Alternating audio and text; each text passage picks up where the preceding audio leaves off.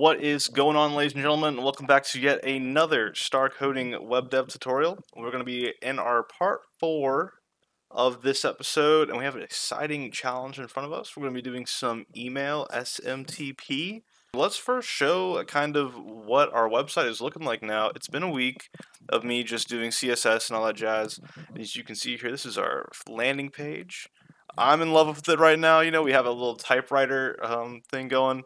So that way it iterates through a list of titles, and it looks professional, gives it some life. You know, it's not all just sitting there looking pretty. So that's the home page. We have an about page. We got a nice little transition going on here that kind of goes through that. Good stuff. The blog page is looking good. You know, another transition here happening. And these guys, you know, you have a title, a short description, date, read more, takes you to the link. So that's fun. Loving it here. And so what we're going to be working on today is the contact page. So what we have here is just, you know, a simple web form. You enter your name, email, purpose, yada yada yada, click submit, and it's supposed to send me an email.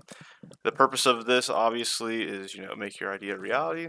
You know, if someone has a software idea, then they don't know how to code it up, just hit your boy up and we'll make it happen. So that's the point of this part of the website, and we're going to be diving into it. So let's look at it. So a few changes have happened since the last time we've looked at the source code. You know, I wanted to do some modularity, some high cohesion, low coupling. So for our main package, all you're going to see really is the functionality for reading templates and handling the handlers. That's fun to say, handling the handlers. So that information's all here, and we have a new blog package and a new contact package, which we're going to populate in this video today. And the blog is everything that we did in video 2 and 3. Fun stuff. So when we go to this main file, we're going to be working here in our contact handler. And so one thing you might notice is that we are now going to be dealing with a post request. So there's a form, and when this user goes to fill out information on this form, we need to capture it and do something with it. And that is going to be done through a post request. There's already a form in the HTML part of the code, which we can navigate to no problem. We go to contact here and we scroll down. We'll see that there's a form post and the action's pointing to the contact handler, so it's the same address as the GET request was. And then we have some things here. We have like a name field, an email field, purpose field. So when we go to this handler now, we can get the method by calling the method attribute on our HTTP request. And if we use a switch statement, this just returns whatever value is in the method. If it's equal to get, we'll just display the page because they're getting the page. They're not doing any data stuff. So okay, the page is yours, sir. If it's a post request, then we need to do something first before displaying it back to them.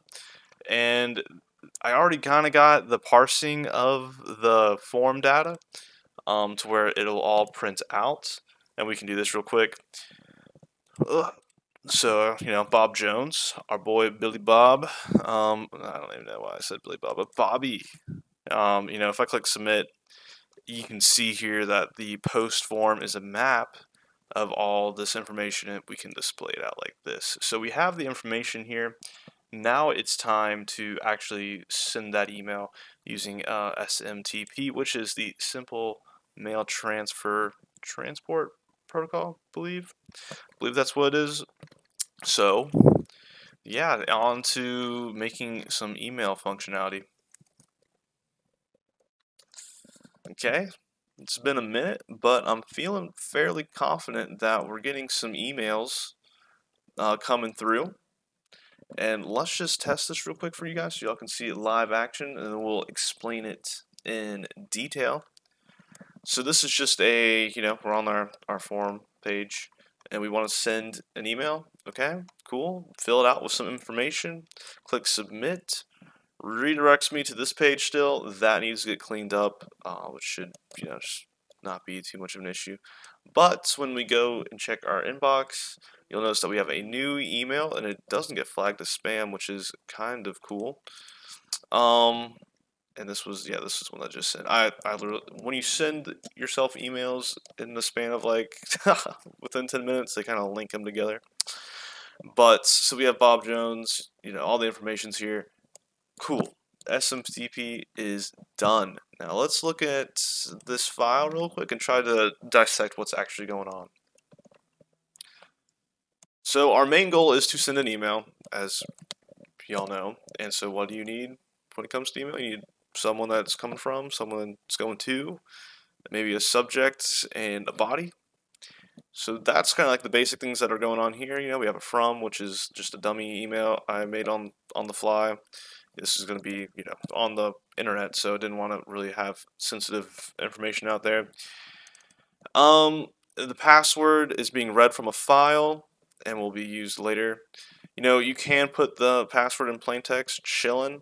I am recording a video, so that wouldn't be cool, but also if someone were to grab hold of your binary, your executable, and run it in reverse engineering software, like Hydra, I think I'm pronouncing that right, they could just see your password in the file, which is not what you want.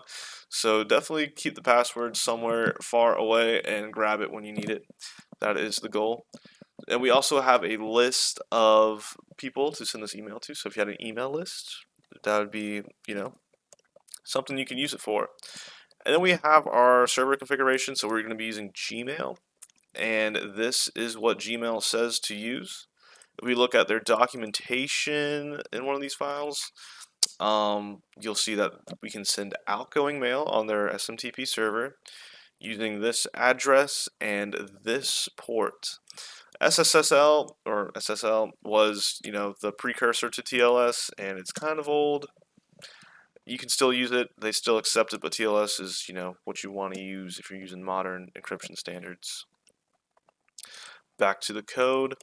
And one of the main headaches I had actually going through this was this whole formatting problem that occurs with SMTP. There's like a standard internet protocol that is used, and it has its own RFC file somewhere in the depths of the archive, which is a request for comment file for y'all that are wondering. And it needs a specific format in the form of bytes. And so you'll notice that we have a 4 and a 2, a subject, and a message, and we combine it all here. It needs, when I was going through it, I was like, okay, let me just put 4 2 subject. It needs it specifically needs the from, the to be formatted this way with the \r\n, not just a \n. I believe that's because the way that a Windows machine interprets a new line character is a little bit different than Linux. Don't quote me on that, but that is how they interpret new line characters, is with the RN. So we're going to combine all this text, make it a byte array, and send it over the internet. First we have to authenticate, and I'm not going to lie, I was very scared when I was looking at this function named plain auth. I mean, what? Am I just sending my stuff over the internet unencrypted? That's what I thought for the longest time, but we actually are authenticating ourselves in an encrypted way, and we can just do this real quick. If I pull up Wireshark, I'm doing this on a separate screen. Hold up, just getting it configured.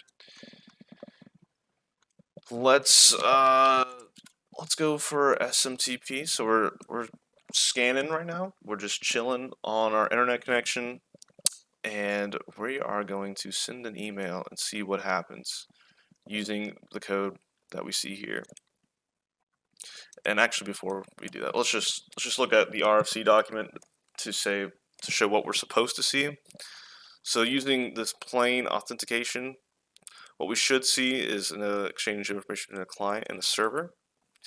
And kind of what happens is they talk, and they find an encryption standard that they can both work on, and then they start TLS.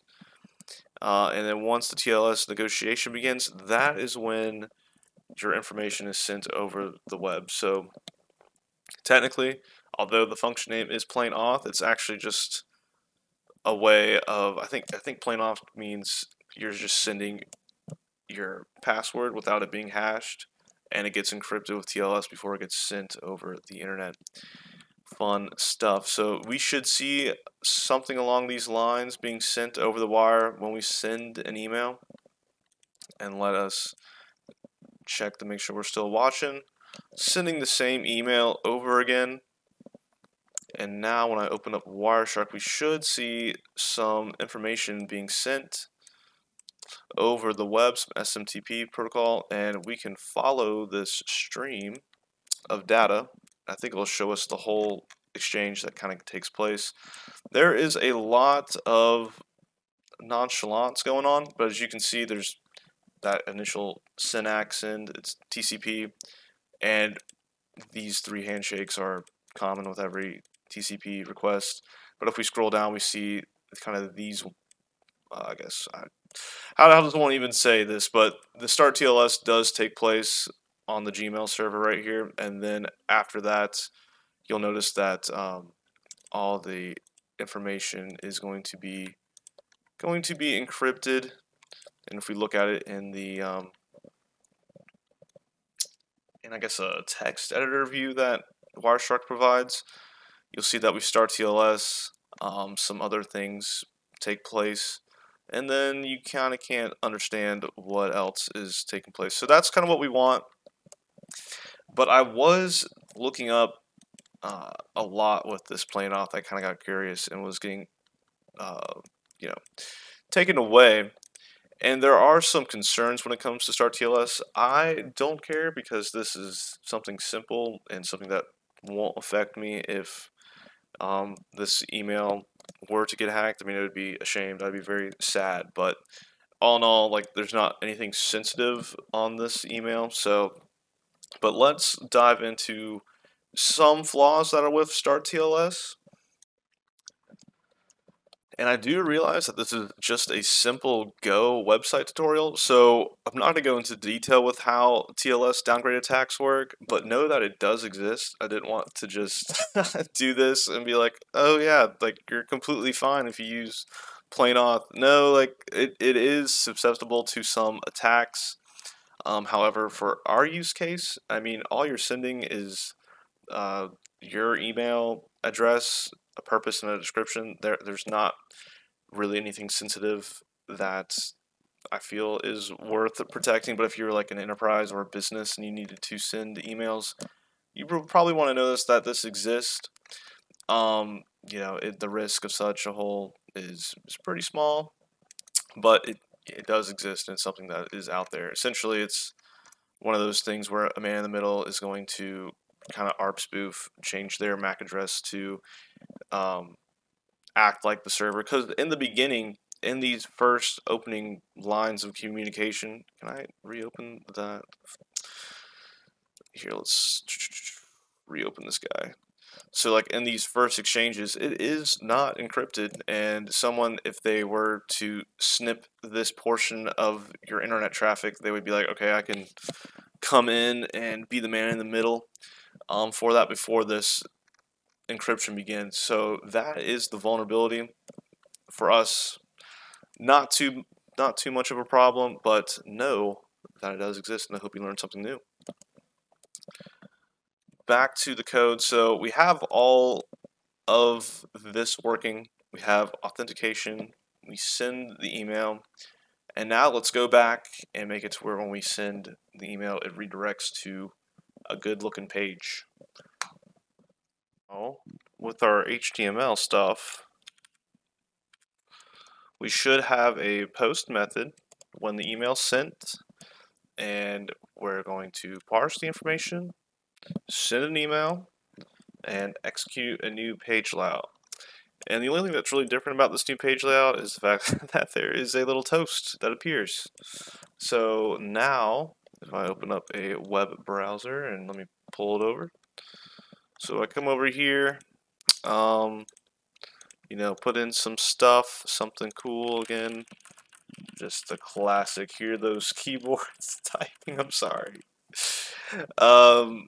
Yeah, when we send this email sent successfully. So that's gonna wrap it up. There was a lot of information in this video, so it's gonna be a little bit longer. But I am pretty satisfied with this being the website for the time being. There's a little things I want to add.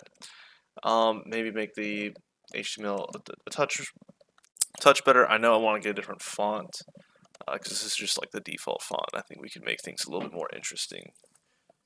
But I think we're just going to jump on into setting this up on a Heroku machine next and seeing how that is. So that way it's accessible from projectstar.io instead of my local host 8080. But that will be in the next video. So thanks for watching, guys, and take care.